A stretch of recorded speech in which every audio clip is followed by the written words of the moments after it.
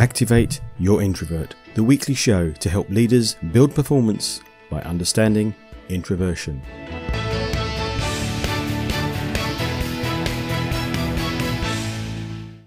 In this week's show, giving feedback. As a manager, you probably have to do it, but many of us do it badly and with no permission. How might you consider introverts when giving feedback? A discussion with Jeremy Nicholas. Jeremy is a humour coach and speaker mentor. He's also one of the best speakers and MCs that I've had the pleasure to watch on stage and laugh with. And he's got a long history of being a broadcaster at the BBC. And question of the week. Are introverts aloof? Just before speaking to Jeremy though, the latest new acronym I saw in the news this week, FOMO, the fear of missing out, is now old hat. People are suffering from HOGO, the hassle of going out. It's especially affecting restaurateurs at the moment, who are experiencing a wave of no-shows, owing to people deciding they can't face leaving the house after all. The group Gusto Italian said its 12 restaurants had 1,000 no-shows in the last week alone. Let's hope that changes before Christmas.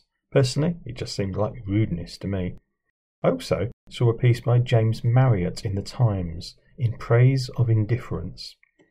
As James said, few things are as oppressive as compulsory enthusiasm. Nobody familiar with office life will have managed to avoid the absurd pantomime of excitement which now attends almost all corporate activities. Hear, hear. He then went on to say, authentic enthusiasm has its place, but we must not be afraid of indifference, which nowadays looks positively like a virtue. Well, I don't know about you, but I've been accused of being introverted because I don't show as much enthusiasm. Well, perhaps James is saying, that's okay. And finally, one that made me laugh in the news. Did you read about the cryptocurrency trading hamster, Mr. Gox? Mr. Gox's performance beat the US Standard & Poor's 500 returns of 10.9%. Mr. Gox was a hamster who ran through a buy or sell tunnel inside his office to select which cryptocurrency he'd like to trade. Now, I wonder how the traders gave Mr. Gox any feedback. The lack of feedback clearly didn't affect his performance. In fact, feedback is so often badly handled that it damages performance rather than helps it. And I see that especially with unsolicited feedback, which is more often than not just an overflowing of ego to somewhere that it's not required. Well, feedback is information about a person's performance of a task. The intention should be to improve future performance. And for that intent to be met, the feedback needs to be wanted, accepted, understood, and acted on. And if the feedback doesn't meet those four conditions, it can't be effective. If it's ineffective, what was the point, other than aforementioned overflowing of ego? Are introverts any different when it comes to receiving feedback? Well, no and yes. Introverts don't need wrapping up in cotton wool. Being introverted doesn't make us shy, timid, unconfident wallflowers. However, the way many introverts think involves internal validation. To be effective, you'll need to get them to reflect on what the elements of a great job are. In other words, help them to break that down, and then help them to consider their performance against those elements. But let's move on to something lighter. I've talked about humour a lot recently, whether it's office banter, introvert jokes, or simply ways to engage team meetings more effectively. But what is humour? How could you use it, whether you're introverted or extroverted? I turned to one of my favourite MCs and humour coach, Jeremy Nicholas.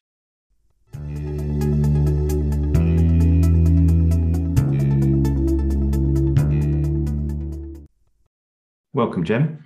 Hello, how you doing? I'm good, thank you. How about yourself? Yeah, really good, thank you. I'm always a bit alarmed when people introduce me as someone funny, because then people think, oh, he's going to be really funny. And they expect sort of Michael McIntyre type levels of laughs. And actually, I'm more sort of a smiley type person, really. For me, the humour is always the bonus rather than being the whole reason for being there. You know what? I think that's why I so like watching you on stage. You don't get up on stage and do stand up. I mean, I'm sure you could if you wanted to, but it's just the way you are as an MC. You'll see humor in something that's going on, and you might highlight it to us, which I really appreciate. I have tried stand up and I didn't do very well at it. And there's two reasons. One is I'm not disciplined enough to learn 20 minutes and do it exactly the same every night because my mind wanders. And so that's why I like emceeing, because you can then play with stuff. And the other thing is that for me, the laughs are never the main thing. For me, it's the icing on the cake. And I'm all about the content, which is about how to communicate with impact. And incidentally, I'll teach you about humor, but for me, it's not all about getting laughs. If I get 3 laughs in a 45-minute keynote and they've got the message, I'm happy. I have no doubt that in a few minutes' time, we're going to plunge into what is funny and stuff around there, and perhaps touching on where that overlaps with introversion. But just before we do that, are you an introvert, an extrovert, and what's that mean to you? Yeah, I think I am an introvert. And the reason I think I am is because I get worn out when I'm with people all day. So if I'm at a wedding, I'm absolutely shattered by the end of the day. Or if I'm at a 3-day conference and I've been chatting to people all day, and then in the evening, people want to stay up really late drinking in the bar, I have to go to a quiet space. So often, if I'm at a 3-day conference, I'll go and have a swim in the hotel pool because I just need a break from people and then come back refreshed and be jolly. Because I'm known as a humorous speaker, I can't afford to sit in a bar not talking to people because I'm worn out, because I need to be a bit of a laugh because that's my brand. Really interesting, yeah, because there's a great tip in there as well for particularly for introverts on conferences. Get What go away and get reach others. away, get Yeah. away. That's the thing. Some people, the extroverts, they just energized by everyone around them and they love being, what we're going to do now, where are we going? They're always wanting to go on to the next thing with the group. And I'm always thinking, yeah, I love the group. I really like everyone here, but I just need a little bit of quiet time, just to have a think. And then half an hour later, I'll be back, raring to go. And they go, well, where were you? We missed you. And I go, oh, yeah, sorry, I just had to pop out for a call. But actually, I've just been lying on my bed thinking in my room and then come out again. But you can't say that because they'll think you're mad. So I just go, yeah, sorry, I had a call. Well, I know at least a third of the people in the audience will be going, yeah, completely with that because they're introverts and they'll understand it. But over the last few weeks, I've been talking a lot about introvert jokes on the podcast. There was a thing about banter, but what I'd love to know from your side, what is humor? What makes humor funny, I guess? So the one thing you need to know about analyzing humor is that it's not very funny. It's like dissecting a frog, in that you find out how it works, but the frog dies. And that's what happens with humor when you analyze it. But it's different things to different people. Some people say it's tragedy plus time. So, you can talk about bad stuff, but because it was a while ago, people will laugh. And some say it's a relief because you're talking about bad things that have happened. Or like if you see someone, one of the earliest jokes that you'd ever, as a kid, get in a comic be someone slipping on a banana skin. And the reason you laugh at that is because you're relieved it's not you slipping on the banana skin. So it's like that sense of superiority. That's one of the things that humor is. Another thing would be truth, and where you just say it like it is. If I come in to an event and it's been lashing it down with rain and I come in soaking wet and I just say, is it wet enough for you? And everyone will think, well, they're just glad that they're not wet. And also it's a common thing that we're all sharing. Yeah, it's absolutely lashing it down with rain. There's bringing into the conversation something common, but perhaps doing it in a way that highlights something which people are trying to avoid, like it's soaking wet or whatever. That's probably what you call observational comedy. So someone like Billy Connolly, Jasper Carrott started all of that, and now it's the Michael McIntyres, Jimmy Carr type people, and they say, have you ever noticed that, or why is it that? And it's just irritating things in real life that other people, whoever you're telling the joke to, whether it's an audience or whether it's just a one-on-one with somebody else, they think, oh yeah, I've noticed that. So if it's a shared experience, that they feel better about it because you've noticed it as well. I guess the thing with that is that because it's a shared experience, because there is no butt of the joke, if I can put it like that, there is no line. Because I guess with some humor, there's a line where you can get so close to it and it's funny, and tiny millimeter further and you've crossed it. But where you're just observing stuff, I guess you can't really cross the line. No, observational stuff tends to be gentler. A lot of humor there is quite cruel, where you're laughing at somebody. And this is something over the years where one group of people have laughed with another group of people at a third group of people. And then that can be cruel. Now, my rule with anything I ever say is, will anyone in the audience feel threatened by it? am I just picking on them because of who they are? And so I won't do that. When I think about banter, perhaps just what people will chat around in teams, and some of it is a bit funny, some of it might be slightly cruel, and it's just, well, it was only banter. As soon as you've got to defend it like that, well, it wasn't. Yeah, exactly. I think certainly in British culture, there is this culture of having banter with people where basically you're just being very rude, but it's all right because you know them. And then they'll say something very rude back, but it's all right because they're your mate and they know you. But the trouble is when you then do a banter with someone you don't know very well and they don't like it. Or if there's people from different cultures where they just think, well, those British people just seem to be insulting each other all the time. And then when we start insulting overseas people who don't understand that's what we do, then there's problems. Yeah, absolutely. So that you have to look at other people's cultures. I mean, I work in the Middle East, I work in South Africa, and if I did some of the stuff I did in the UK, they would just think I was being very rude. Now, I'll never do anything racist or sexist or homophobic or anything like that. But just ordinary comments would be perceived as being very cruel, for example, in the Middle East or Americans, where they don't get that that's what we do all the time. Okay.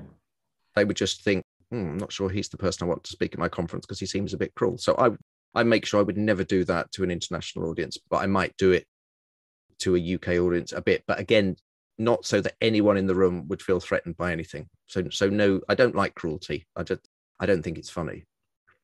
Is using humour a good way, perhaps for introverts or for anybody, I guess, to ease themselves and get themselves a place in the conversation? Forget the stage bit, but just a normal conversation? Yeah, so humour is always a good way of getting to know people. I always say that a laugh is the shortest distance between two people.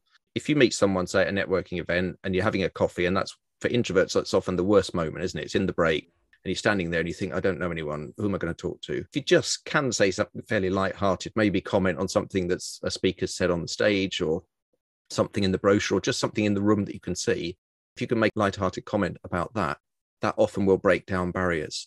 They talk about people do business with who you know, like, and trust, but actually liking often is because someone's fun to be with. I think being funny is important, but more important is to be fun. It's almost like having an open stance. If you're being fun and funny, people are going to think, oh, he looks like someone that I'd like to chat to. So observing obviously is a way that an introvert or anybody else could ease into that conversation. But are there any tips that you'd give introverts so they could use humour in a conversation without getting all extrovert and all pushy and yeah, so just be yourself and tell funny, but don't try and be funny.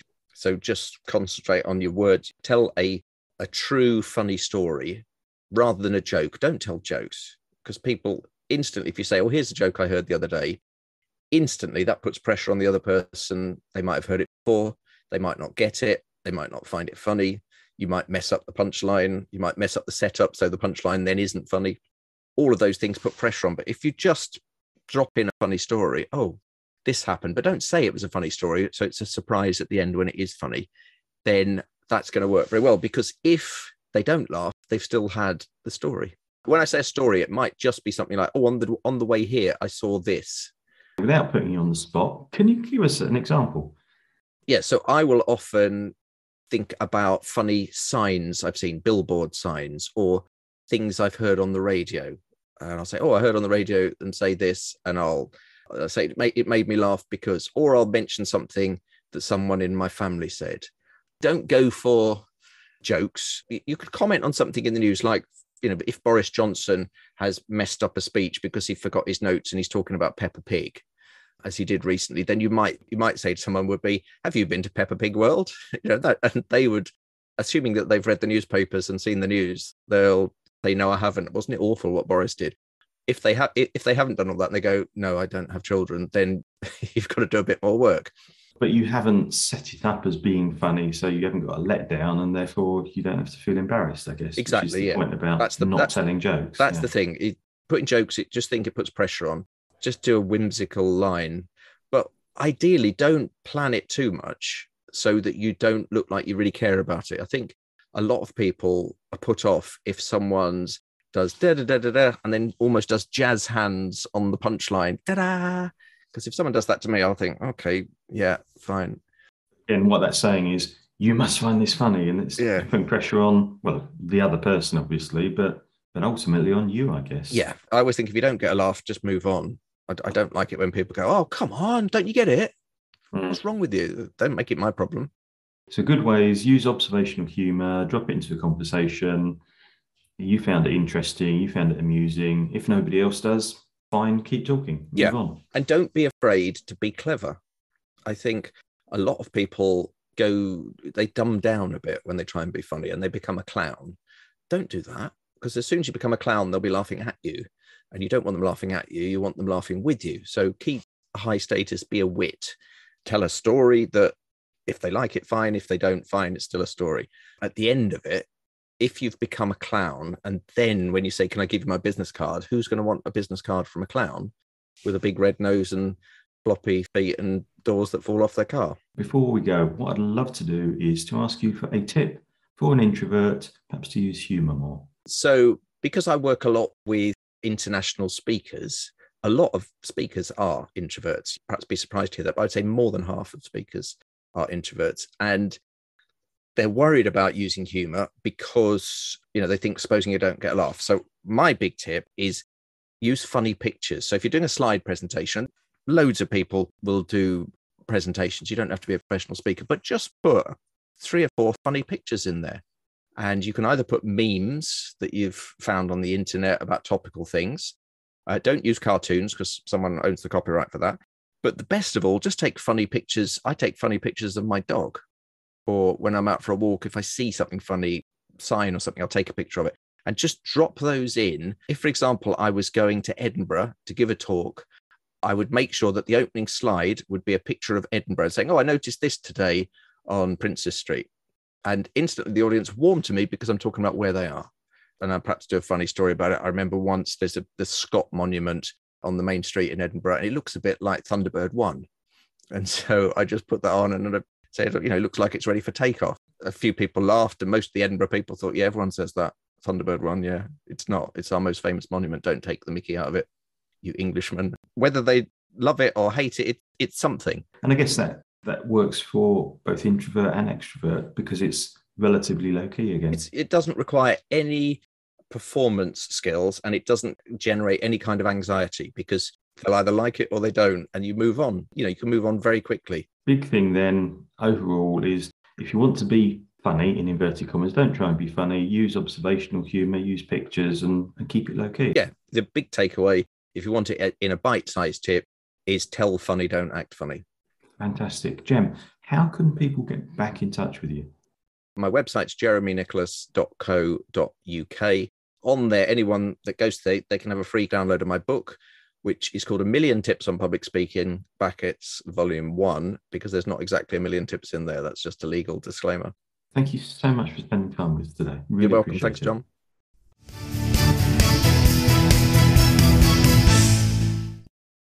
What would you like to know about introversion in business?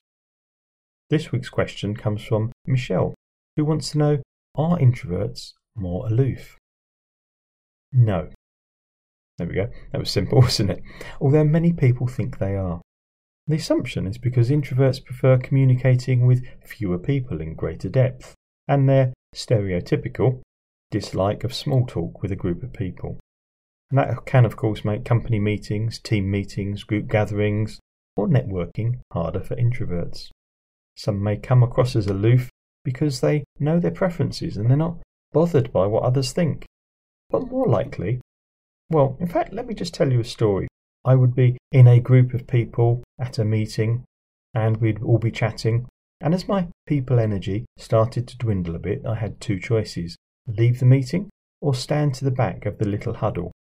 So what did I do? I stood off. How does that come across? Slightly aloof. When the extroverts are doing their talk to think bit and they're all chatting away, I'm sitting there processing and thinking about the subject. So a minute or so later, I might come in with a more detailed answer. How might that be interpreted? A bit superior? A bit aloof? Doesn't mean I am, it's just the way different people think. So, Michelle, no, introverts are not more aloof, but be wary of appearances. So what question would you like answered on the show? Whether you want to be on the show or just have your question answered, go to activateyourintrovert.co.uk where there's a box for you to ask your question. Also, you could follow on Facebook and discuss the answers at the show's page, Activate Your Introvert. I'm John Baker. Thank you for listening. I hope you found it useful. There's a new episode every Thursday at activateyourintrovert.co.uk and your favourite podcast provider. Till then, go be introversial, activating your introverts, building your business.